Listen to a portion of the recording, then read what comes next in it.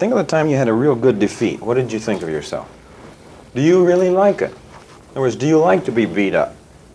Do you like to not make it? Do you like to come in at the end of the week without any sales? In other words, do you like to feel like there's something missing? I haven't got it. I can't tell my wife I don't feel like I'm up to what I should be. In other words, I don't really think I'm a man anymore. Do you like this kind of a feeling of being defeated? No. We were created to win. How many times? 9 out of 10? No. I believe we're made to win. There's no other way we're going to be happy. In other words, I've studied the entire psychological makeup of a human being, and you do not have anything in your psychological makeup to handle defeat. There's nothing within us for defeat. We're made for victory, and if you're going to actually cut yourself off from power, are you going to be miserable? All right, now the next question is, how much power do you have to have?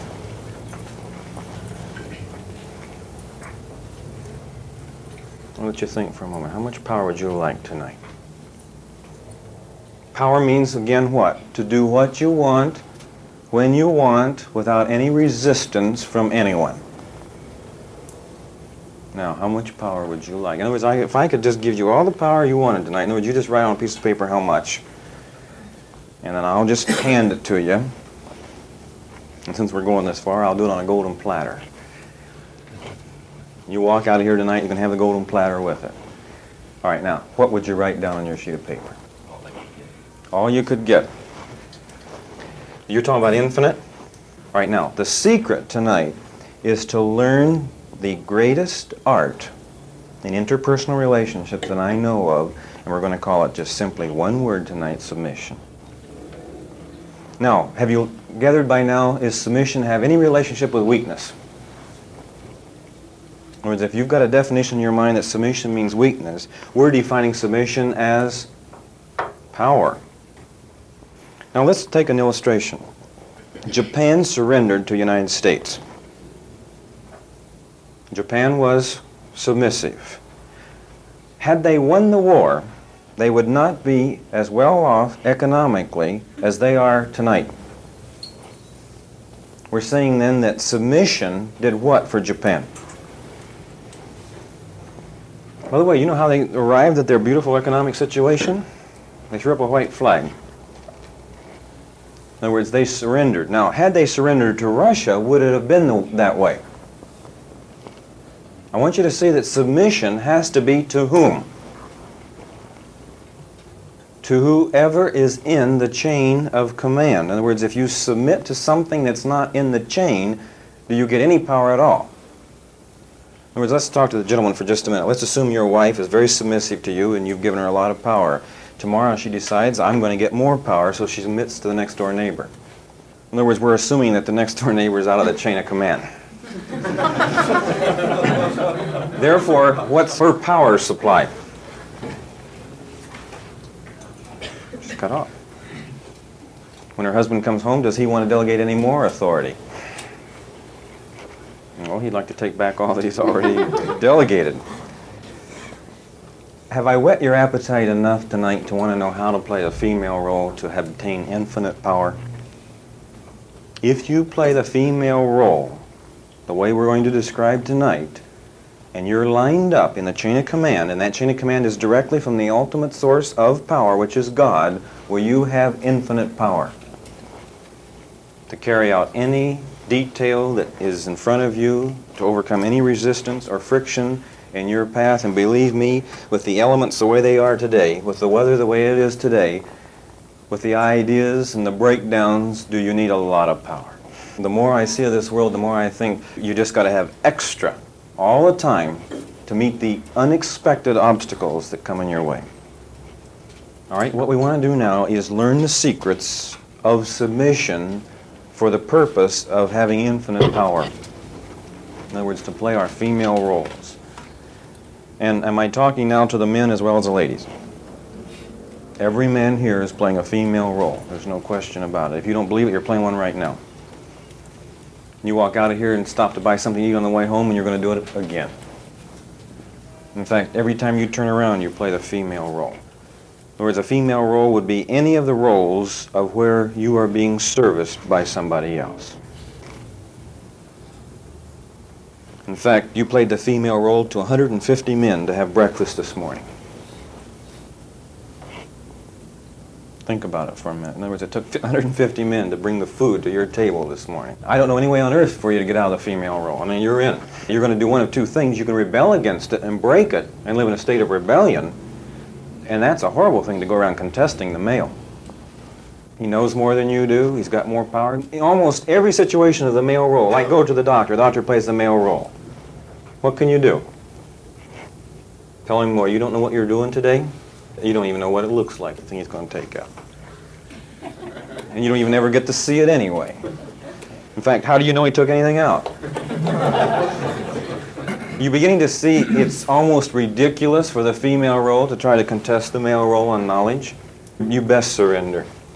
Let's go through her first characteristic. The first thing she has to do to be successful in life is to fall head over heels in love with herself. She has to be too valuable to have moods. She has to know that she's too precious to fight. In other words, any type of contest is below her dignity. In other words, she's above what we describe in the word commerce. She's too expensive, too dear to enter into any type of struggle or competition. And we have to hold her here, and she has to visualize herself this way. In other words, she has to put nice things on, clean clothes, have her fingernails manicured beautifully, her hair done. In other words, all of these things are little tiny incidents, but when we put them all together, are they signifying to her that she's important? That she is valuable. And I think if you're a parent here tonight, you should try to actually have your children fall in love with themselves by age 2. I mean, where they can just actually stand in front of a mirror for 5 minutes and admire themselves. In other words, where they just really think they're great. In other words, they should really fall in love with themselves. You tell them, instead of screaming at them wildly, you say, you know, the way you move your hand is charming. Little remarks all day long. In other words, little things about what they do. Not so much always their physical appearance, but little things they do. Like when my littlest one, when he first learned the word thank you, the way he would say it. Now, by the way, he doesn't even talk yet, but do we tell him how great he is? We must have. You should see the way he acts. He thinks he's king. In other words, he really acts as if he is king. This is what you've got to do to these children so that they can love themselves, because what you want from your child above everything else is for that child to love you.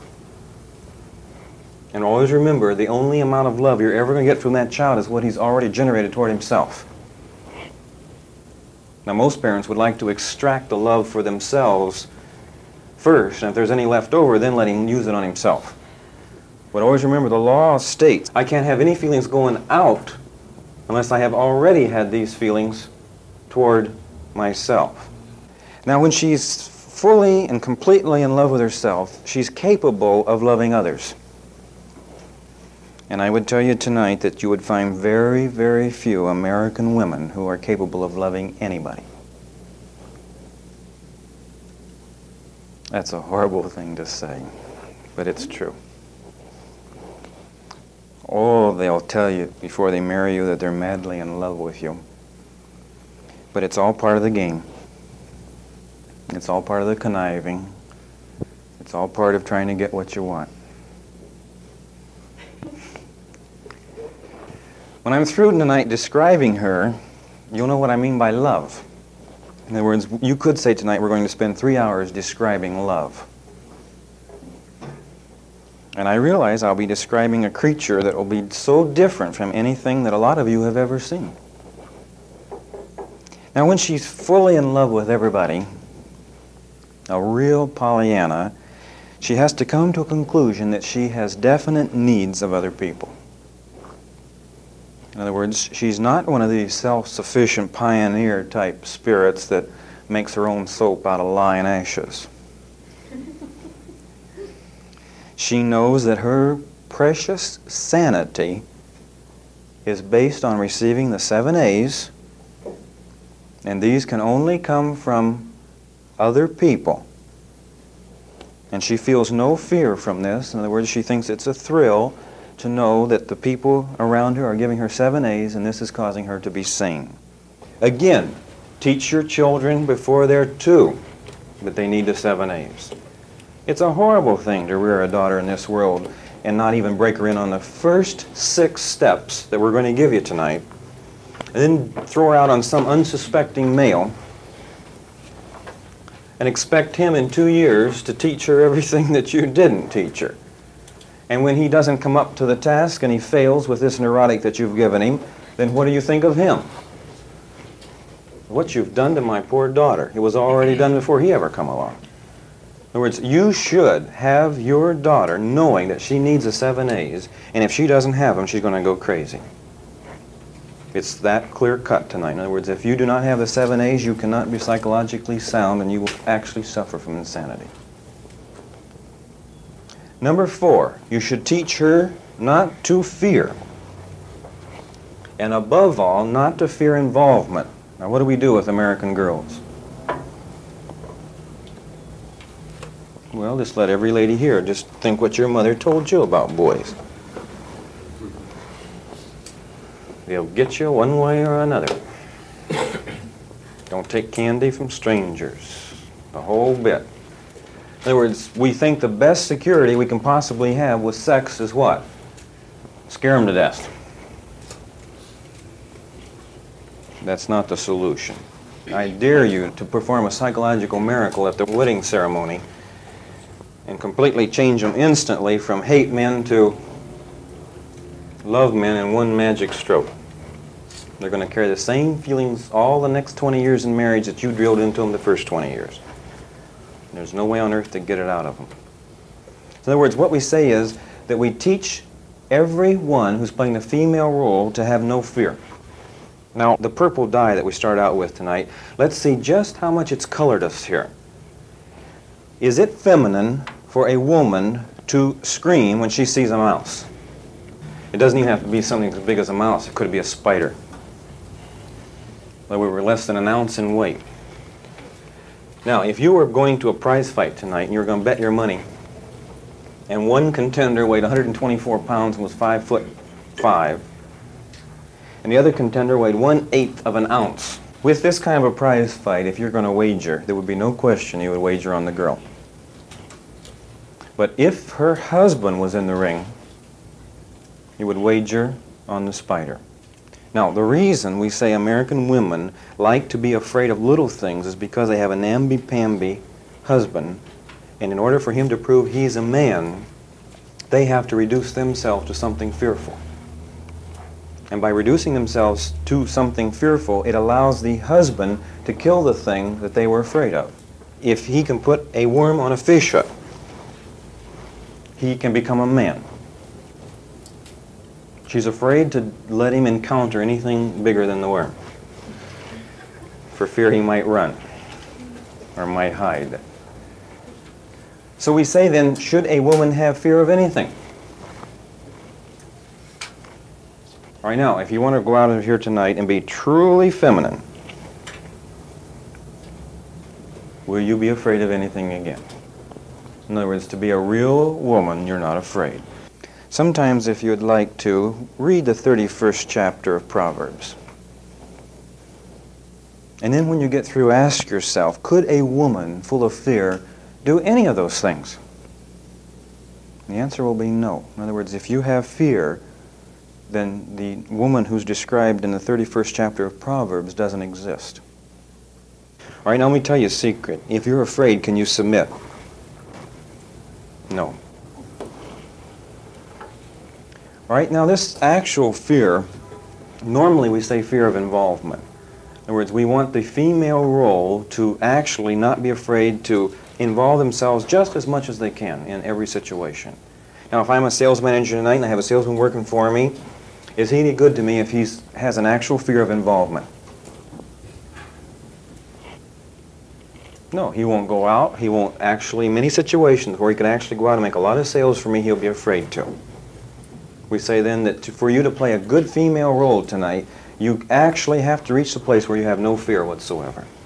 Before we go any further in this, let me describe that the basic, inherent desire, and we can go clear through back to biological and psychological desire of a woman, is to throw herself, now watch this close, at the feet of a man as a living sacrifice, to forever give up every right that she will ever have on the face of the earth, and to live only with one desire, and that is to find out what his whims, his opinions, his wishes, and his desires are,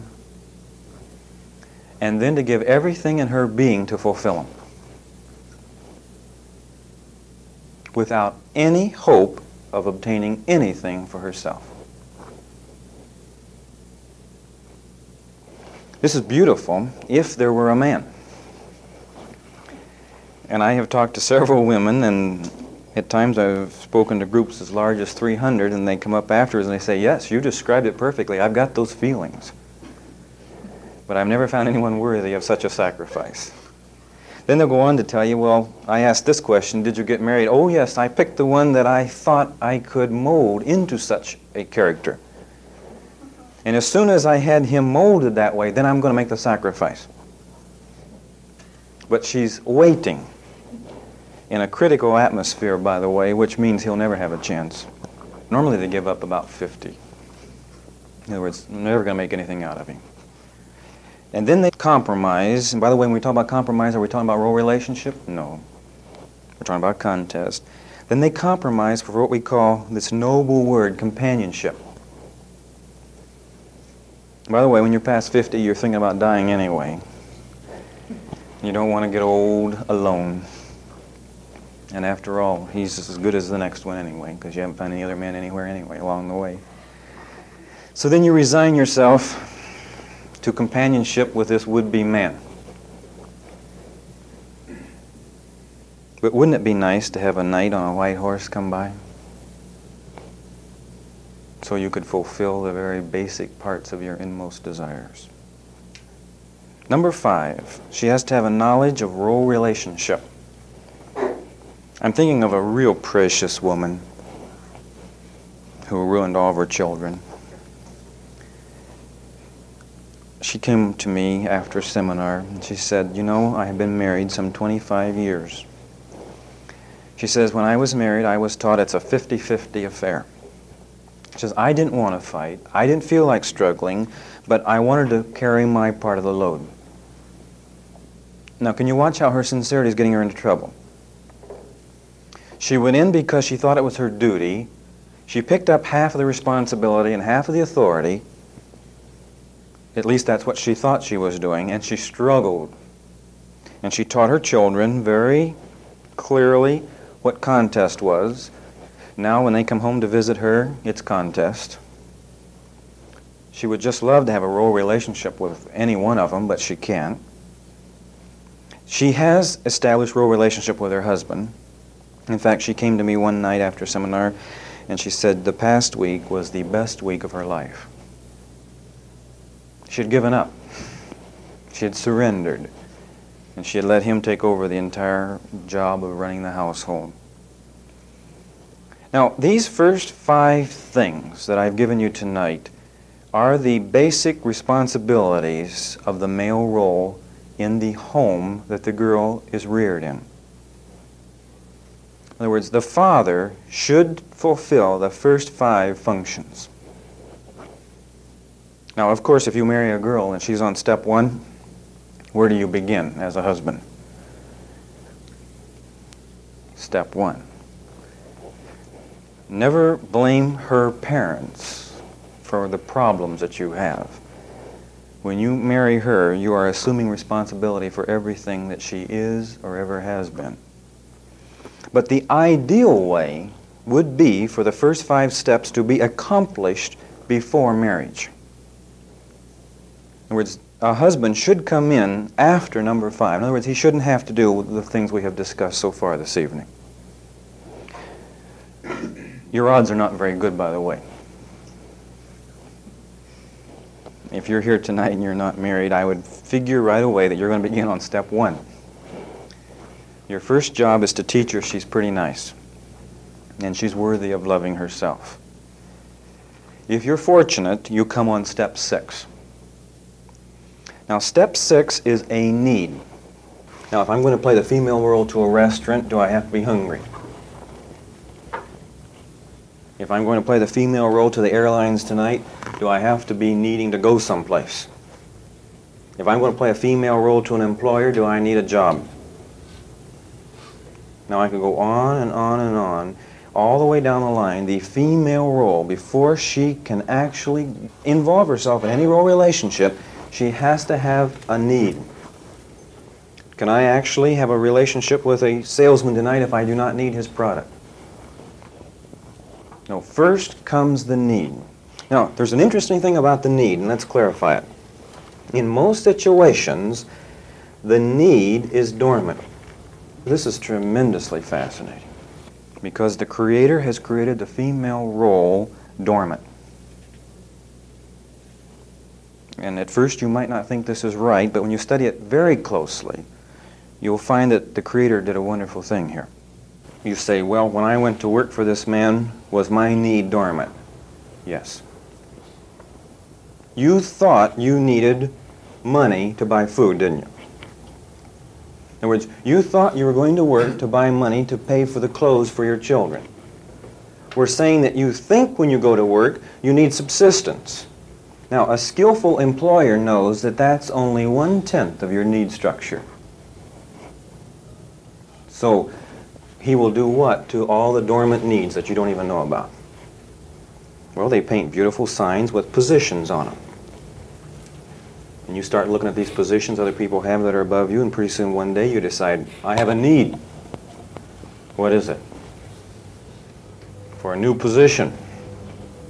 I know some people will make fun of this and say it's just titles. Be it titles as it may, if you don't know the use of titles, then you don't do too well in business. Because these people really need them.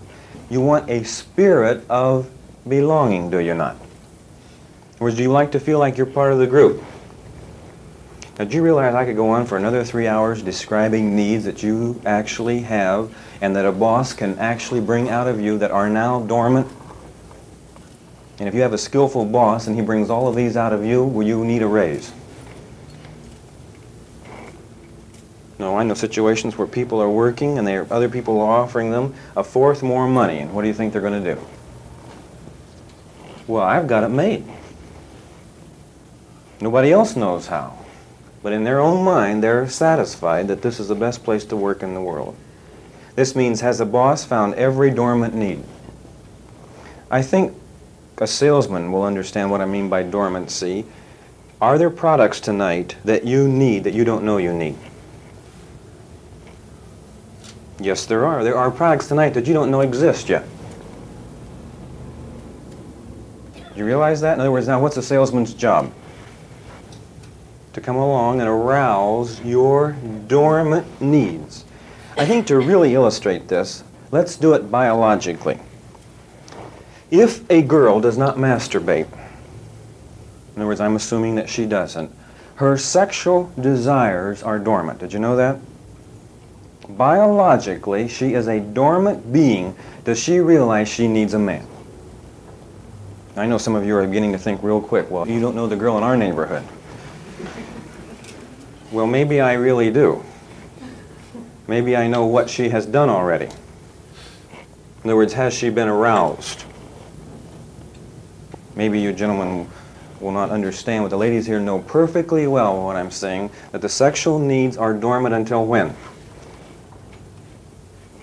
Until the male role arouses these needs, and then are they ever dormant again? No. Now, do you have a problem if the one who arouses them does not assume the responsibility? I could carry that a little further and tell you that every single prostitute on the face of the earth tonight is whose fault? Some man. Now, you might think, is that the only need that a wife has? No. I was talking to one group, and they thought that the needs of a wife was subsistence. That is nonsense. Over half the American women tonight, if they would walk off and leave their families and leave their husbands, could get a job to raise themselves to a higher subsistence level than they now have. In other words, what I'm trying to tell you is that your wife can have better clothes, in most cases, apart from you than with you. Then what in the world is she hanging around for? The need is not basic material provision in our society. Her basic need is to be crowned. And not with a frying pan. She is to be crowned as queen, and I wouldn't stop saying just your home, and I wouldn't stop with the United States.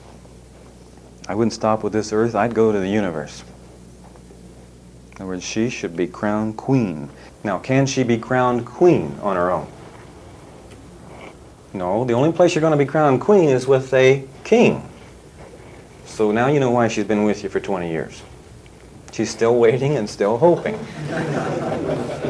One of these days, he'll crown me queen. But it's also interesting to know that a lot of women do not know that they have a need to be crowned queen. And by the way, if you wanted to keep her ignorant of the fact, you shouldn't have brought her here tonight. Because basically within her is the desire to be put up on top of the pedestal. In other words, she's to be crowned queen, treated as a queen, and it's the father's duty to tell every child who the queen is and to teach the children how to respect the queen. Because the real dignity of a queen is lost when she comes down off the throne and tells Junior who she is. In other words, Junior has to already be informed how you treat the queen. In other words, the Queen of England, how do they teach the people in the British Empire how to treat the queen? Does the queen do it? No, she doesn't. Isn't that beautiful? She doesn't have to teach anybody how to treat her. And if she did, she would lose her status. So we're saying then tonight that a woman's dormant need is to be crowned queen. And if we had a system tonight where you could vote secretly, I would ask how many women did not know your need was to be queen. Then I would realize how many men had kept their wives ignorant of this dormant need. I realize it's expensive to have a queen. And you might have to work harder, because queens require special things. Special clothes, special treatment, special flowers, all kinds of special things. Maybe you don't even have a castle yet. But if there's no castle and if there's no queen, then you haven't got a throne either. What I'd probably do if I were you is build my castle. I would get a job. I'd start working. I'd show that there was a man there. A man worthy of a queen. Should you be afraid to arouse the dormant need in the female role tonight if you're in the male role? No. Arouse it to the full hilt, because do you know you can satisfy it? Of course you can. You say, well, I'm not so sure, you don't know my wife's tastes. Well, I happen to know that when the female role truly reveres the male role, what happens to him? Well, you see, all at once he grows up. And he does things and exploits that he didn't know he could do yesterday. I've seen it happen over and over. Probably one of the greatest motivating forces in my life are female roles who got mixed up somewhere along the line and thought I was twice as great as I was.